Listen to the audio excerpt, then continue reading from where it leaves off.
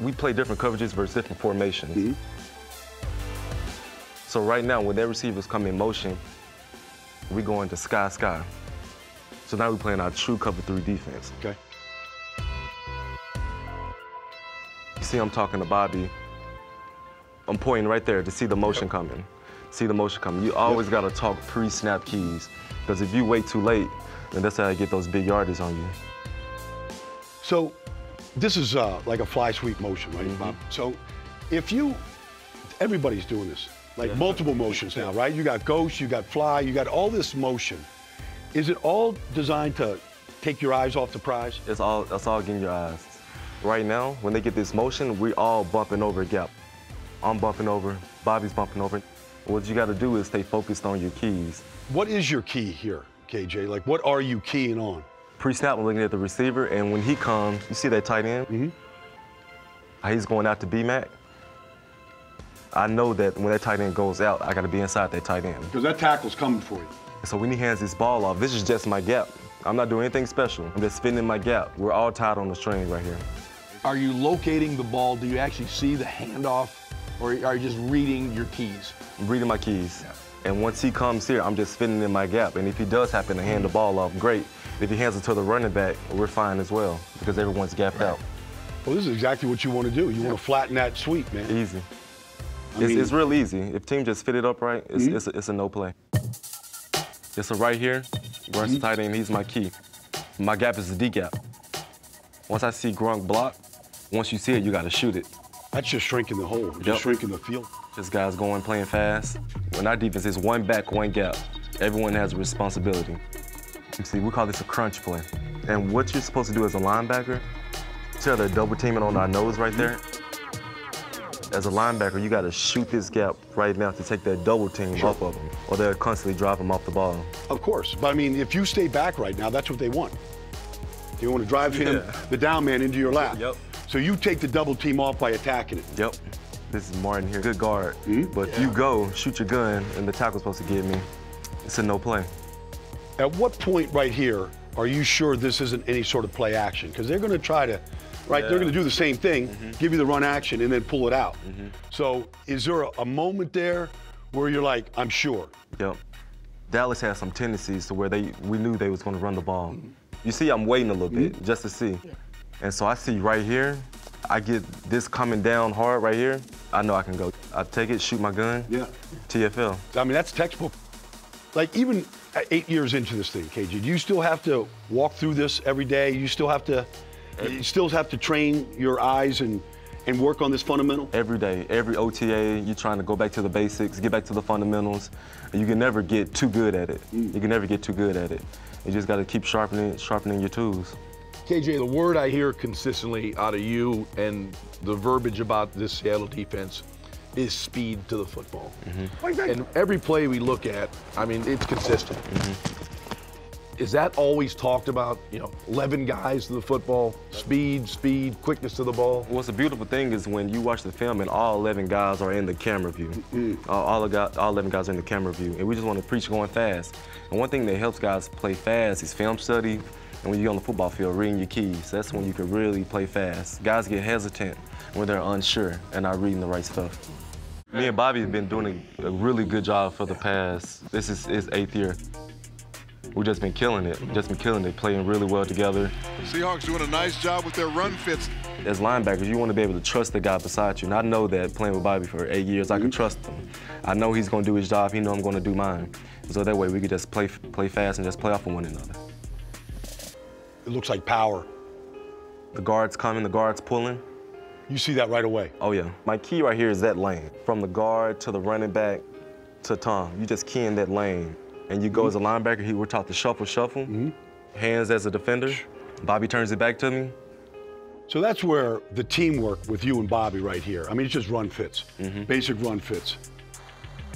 Bobby's outside, Breen's got to come back inside. You've defeated the block, and here you are. The consistency with the technique of you and Bobby right here with your hands, it's almost identical. We're taught it. Ken Norton, he's a linebacker coach, played in the league for 13 years, won 3 Super Bowls, and he knows how it's done. Today's RPO game, these run-pass options, maybe in my era, like Bobby Wagner would probably get chewed out by a coach for not firing his gun. Look at Bobby's waiting. Yeah. He's waiting because, you know, there might be that quick slant behind him and stop behind him. Are you now trained to wait to see that handoff before you go? People understand the difference between the RPO and a play action. Yeah. They can either, the RPO is a designed run where he can pass the ball. Right. A play action is a pass. It's a pass. And so Bobby, he has to stay back because they could throw that slant in his backside window. But the front side linebacker, he got to play ball. Yeah. He got to play ball. And Bobby, he can hold because we technically don't need him on this play. As you see Shamar, number 98, when he gets his puller, he is flowing over the top to be the next defender. That's who I'm turning the ball back to. Using the D lineman to declare where the running back is going. Just let everything come to you and mirror the running back. But the one thing about watching Bobby here, not just on this play, but he's so patient. What Bobby is really good at, and I had to steal this from his game, is being patient and just let everything come to you.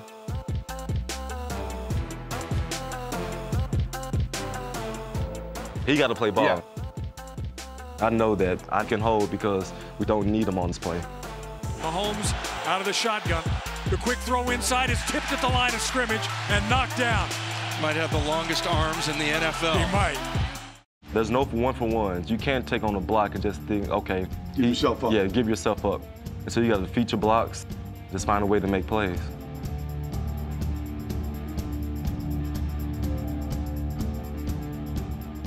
Just stretch to the to our defensive left.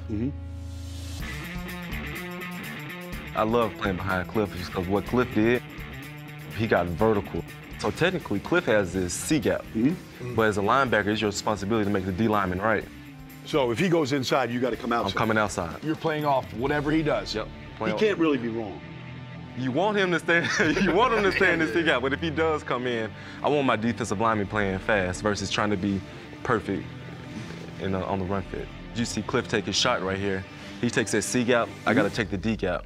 And like I mentioned earlier, there's no one-for-ones. We can't let anyone block us. And so I use my shoulder here, put my shoulder into the lineman. Well, you got the edge here. Yep.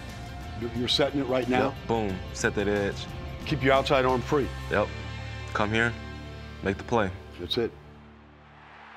But so much of your defense was penetration. Yeah. I mean, it was all about penetration, especially in the run game, to just disrupt it. Yep, and as a linebacker, you love that stuff because the lineman can't come off you as fast.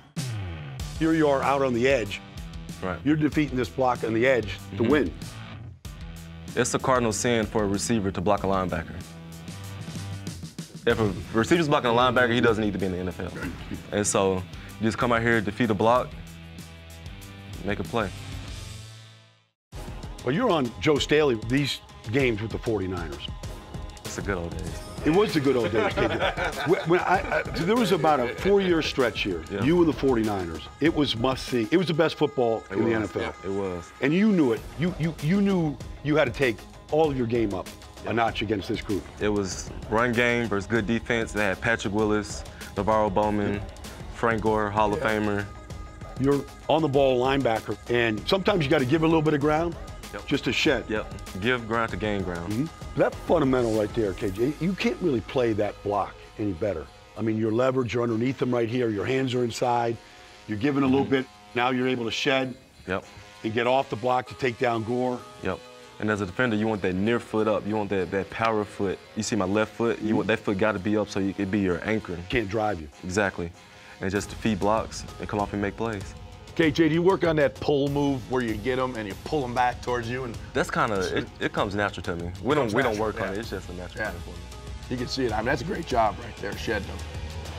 Quick snap, Lacey gets it. He drags KJ Wright inside the 30 down to the 27-yard line. You play so much nickel, so it's you and Bobby off the ball inside.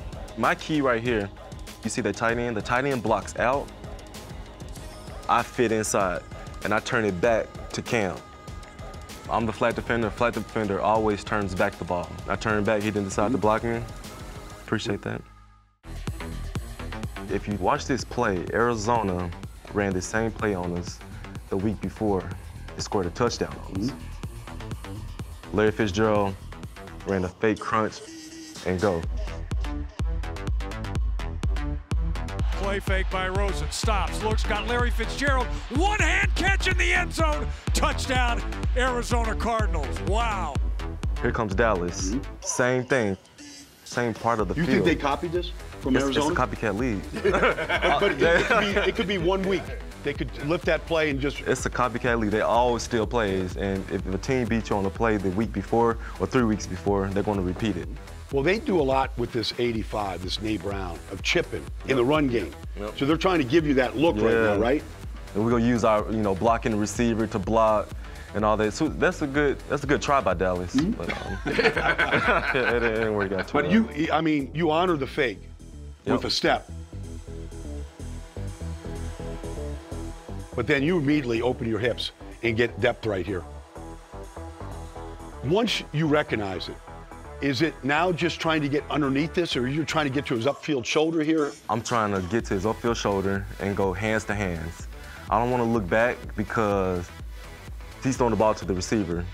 And so I want to go hands to hands, match my hands with his hands to break up that pass. I've been taught that since rookie year. But were you thinking there as you're chasing him, oh boy, this is not good? I honestly thought it was a PI. I thought it was a pass interference. You gave him a little bump. I gave him a little bump. A little bump. And I looked around, like, any flags? Yeah. And the coast was clear. So when you got beat by Arizona on this play for a touchdown, are you anticipating Dallas could line up in something and actually run this? I'm not anticipating it, but a light bulb should click in your head. Okay. Hey, we got beat on this, so be aware of it.